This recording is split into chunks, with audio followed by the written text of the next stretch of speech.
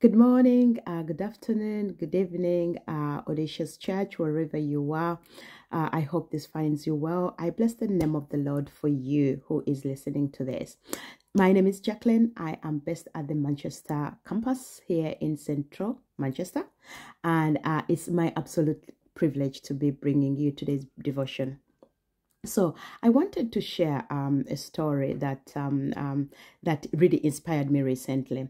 So I also work with the amazing team within Audacious Foundation, and I lead or I co-lead with another team member on the project called Home.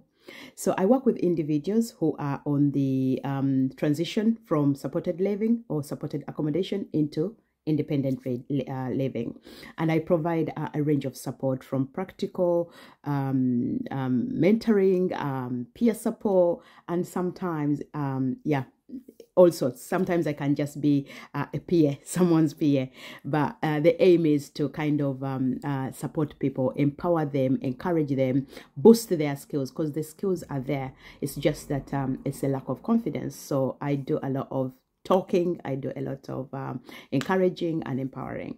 So I recently was inspired or taken back by one of the residents I support. So this resident, we've been supporting him for about 18 months, and around normally between 12 and 18 months, we kind of review our support, because we want to be, we don't want to people to be independent of us, but we don't want them to be dependent on us, but to be independent. That's the whole aim. So we kind of review, what are we doing? How are we helping them move on to the next stage? And if it's not working, we kind of review, how can we do it better? So I was with this resident. I was asking him, what can we do? Because I was concerned that we were not making progress. And I started going through the list of things that we had planned to do, or we had talked about, or some of the things I had suggested, and he was to think about them and get back to me, and nothing had happened. So as I was still going on with myself, like I later on realized, going on with myself, he stopped me and said, no, I don't agree with you. He looked me in the eye, which is out of his character. Normally he will be a yeah person. Oh, I'm sorry, sorry about that. Sorry, I'm wasting your time. He's always very apologetic, thinking he's wasting my time. But this time he looked me in the eye and said to me, I don't agree with you. And he said, every single time you come here, you lift my spirit up. I may not be able to do, or I may not have achieved A, B, C, D, but actually you coming here and tell me, empower me, encourage me, and it motivates me. It shows me that I have value. It shows me that someone cares for me. Someone cares about my existence. And he shared a story with me, an experience he had in his life, where he spent months in hospital, on a hospital bed, unconscious, and how not even his family were visiting him. Nobody visited him. And he told me that the only person he had in his life at that time was the nurse who was feeding him, and that's all. And he told me, you coming here to see me that adds value to my life. It gives me value. I'm able to think about the things I've ever thought about doing in life, but I've not been able to do. It makes me dream again. It makes me hope. It brings back hope in me, in life, and in my purpose. So that kind of took me back. And as he was speaking to me, he was sharing his experience with me.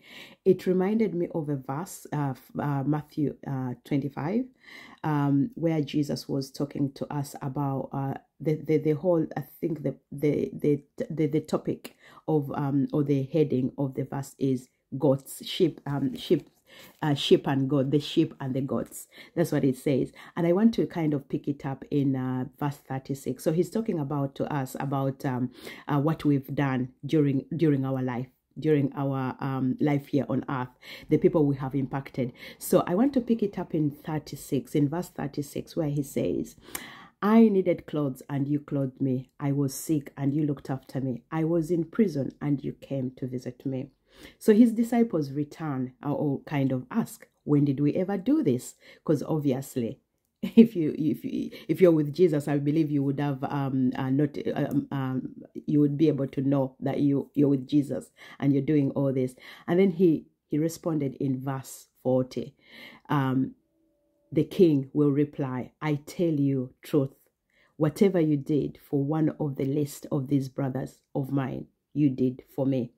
So for me, this is a typical indication of small wins, the power in small wins. So whereas I was looking at all this list of things that we were going back to my resident, to the resident I was talking about, I was looking at all these things that we should have achieved. For him, there was that thing, that's something, the progress or the win that we could not put number to. I couldn't quantify it. I couldn't put any kind of it. It's not something I had even noticed that was happening. To him, it's really important that someone cares for him. Someone is there worried about him. Because I started off with saying, I'm really worried about you. This and this and that. And then he said, so the fact that someone actually takes time to worry about me, to me, that is huge. A few times I've asked to pray with him, and he always says no. And he brought it back and says, even sometimes you've offered to pray for me, yeah. And there's a way he made me kind of just sink in my thoughts, sink in whatever I was whatever kind of feelings was going on within myself. And to me, I actually if I was writing this, I would title this devotion as the power or the magic of small wins.